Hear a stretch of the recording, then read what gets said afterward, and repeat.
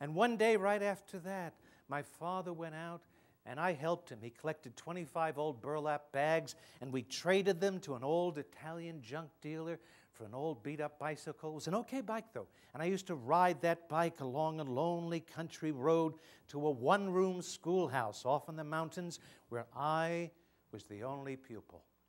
And the teacher treated me like I was an entire class. She'd have bells and assemblies. She took attendance. And it was lonely, especially at recess. And at the end of the day, I'd get back on my little bicycle and I'd ride back down the mountain. And my mother would be there waiting for me, and it was all right. She'd help me with my homework.